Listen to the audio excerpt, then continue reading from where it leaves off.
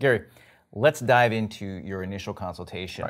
Right. First, can you describe for us what is it, right? Okay. And why is it important? And then we'll dive into the how-tos. This happens before we even show up on a listing appointment. And Chris, one thing I can share with everybody is that the times when I showed up to listing appointments and I walked out without the listing agreement signed is when I did not follow this process. Either I didn't spend the amount of time necessary during the initial consultation, or perhaps I just didn't even have an initial consultation. Well, what is an initial consultation? Yeah, that's the good question. So the initial consultation is the time spent on the phone really asking questions to understand who your customer is. Who are they?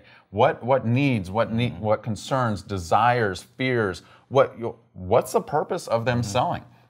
Who are they? What is their home like? Where did they come from? And what do they need and expect from you?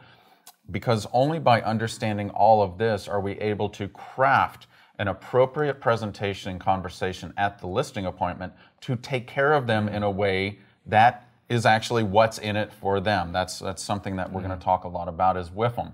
Everything we talk about during the listing appointment is about what's in it for them, and the only way we know about who they are is this initial consultation. Now, this initial consultation, it occurs on the phone. Always occurs on the phone for me. And I follow a template to make sure that I ask the appropriate questions in the order in which they are designed. Why is that so important? Well, we have to build a very specific, important word with them. What's that? Trust. Trust. So the whole goal of this initial consultation is to understand who they are and begin to build trust with them. And it's designed in a way to where we ask just very generic questions up front, and they answer, and then it becomes conversational, and the deeper we go, the more intimate and almost prying it becomes, because we're asking them very specific, personal questions about them that they wouldn't just share with a stranger, and they wouldn't just share with me if I just showed up and got on the phone and started asking them these questions. So something that you pointed out to me, Gary, is that there's no way you could show up at a listing appointment and really understand how to serve that customer unless you've done the initial consultation first. Because the initial consultation, consider it your discovery phase, right? Yes, it is absolutely discovery. That's a great word to describe it. And we also need to make sure that we spend enough time. You know, a lot of agents that I've trained over the years share with me that, gosh, they just went off the phone as fast as possible, which I understand that you're excited. You want to get to work. You want to go to the listing appointment, but we must have time spent on the phone with them to extract the information we need, to build the trust we need, and to differentiate ourselves enough to where when we show up on the listing appointment, we're ready to go. You use a template, and you have a tool that you use for your initial consultation. Yep. So can you explain to us what is it that you use? And then we'll dive into it. And really, I would like to be able to go into the initial consultation, perhaps do some role play, go into the specific questions, and we're going to give them, you know, you're equipped with the template so that you'll be able to use the same template for your own initial consultation. But I want them to be able to feel really comfortable with, this is how I ask these questions, this is how I interact. You know, whether you use the same tool that Gary uses or you use another tool, doesn't matter so much as these are the questions that we're asking in this order. You got it. So Chris, as you were talking about, is that yes, I do use specific technologies and templates within those technologies to make sure that I stay on track and I always make sure that I follow my sales process. Now, the technology that I use during my initial consultation is Evernote. And so here on my iPad, I'm going to go ahead and open up Evernote. And like I said, Chris, I do have a template for every single thing that I'm doing. And what you see here is the initial phone consultation template. Now, at first blush, it looks pretty simple. I know, it only seems like a handful of things you have to fill out. Yeah, it is. However, as we get into this, I think everybody needs to understand is that this takes a minimum of 30 minutes. It could take up to 45 minutes to go through this initial consultation. So the first thing I see here is name and address. That seems pretty straightforward. It is pretty straightforward, and do I already know that? Gosh, I hope so. However, one thing that's important to add here is, do they have any spouses or partners or anybody else involved in the transaction? So that's where you would say, okay, Chris, you know, I know that you own this home. By the way, does anybody else own this home? Does anybody else need to sign off on selling this house? Then the address, we know the address, right? So just Can you confirm the address? It's just easy, right? And these are easy questions. There's nothing that's going to throw them for a loop here, right? Or throw them off guard, or there's nothing here going to cause them to put up defenses, That's the whole point, is that these are just they're very generic questions that are designed to kick off the conversation, break the ice, if you will.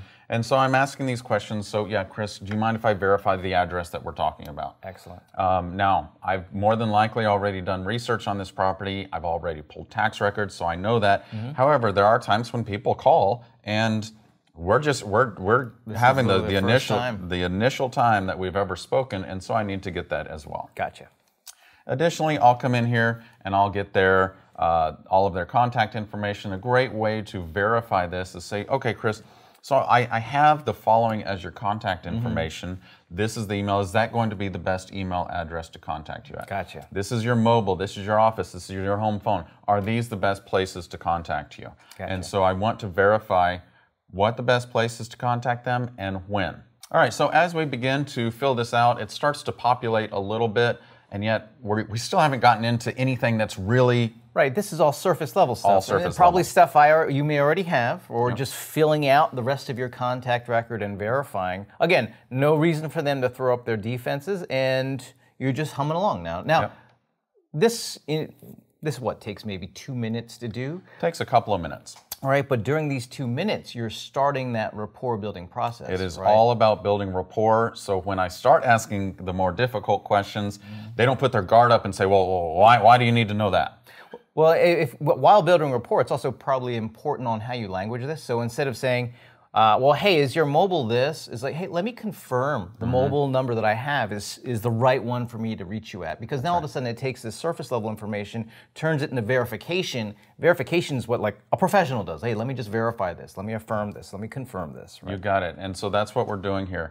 And then the next step is, we already have their contact information, but we also want to know when is the best time to reach them and the best method to use. Because, I mean, gosh, Chris, so many people like being contacted so many different ways these days. Some people, I've actually had clients say, well, if you can just Facebook message me, that'd be easiest. And I'm like, on who?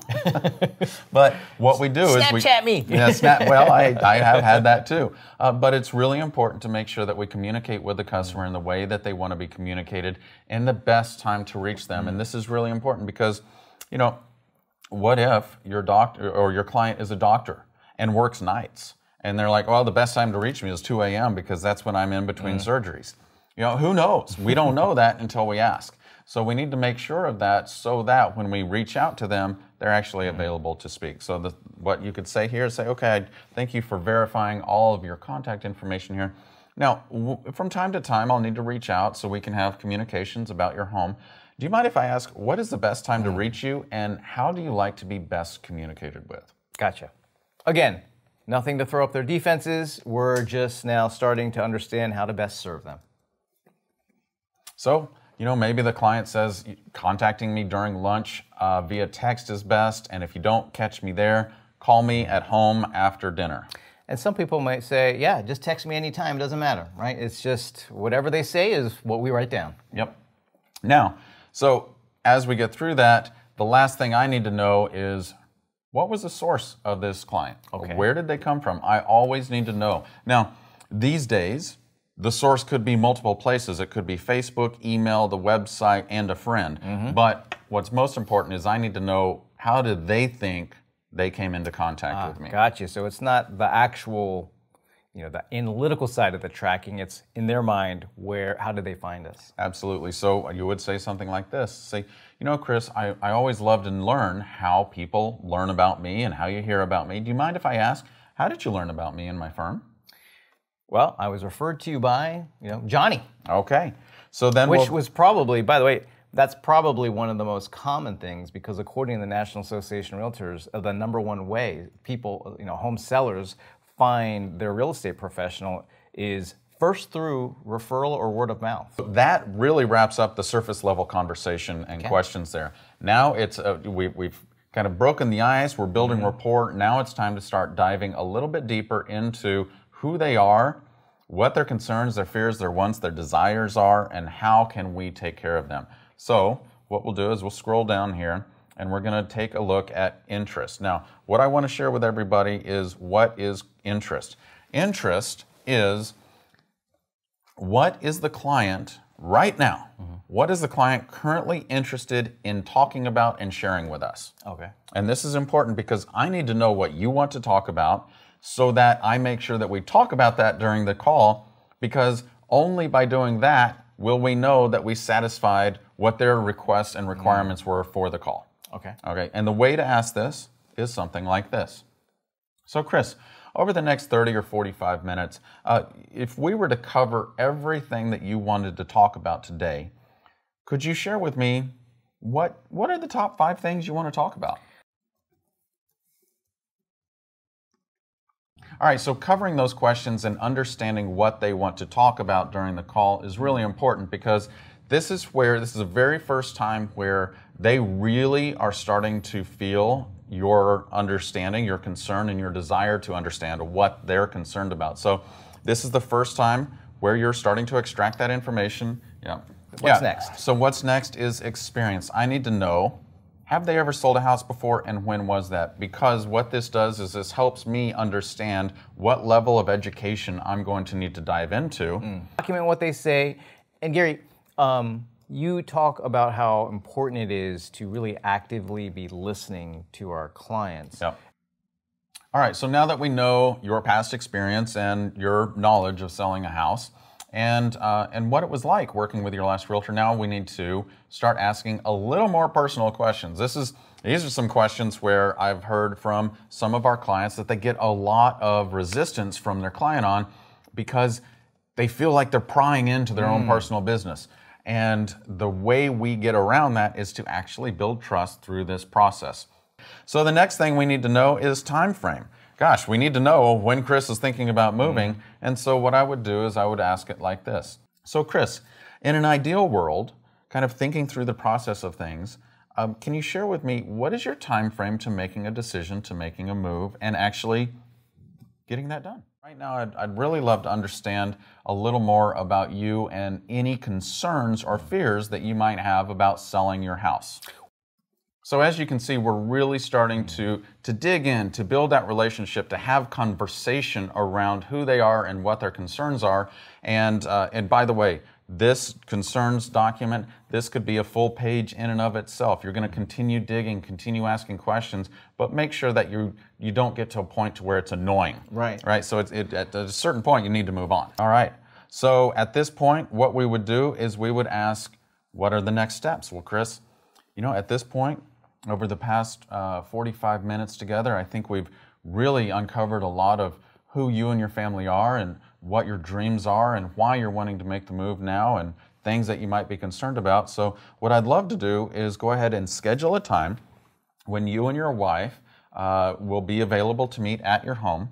And this is time where we really need it to be uninterrupted. So if you have any kiddos or pets, we need to make sure that the kiddos are maybe with friends or family, and that the pets are either locked away or in the backyard, so we can really focus our time together.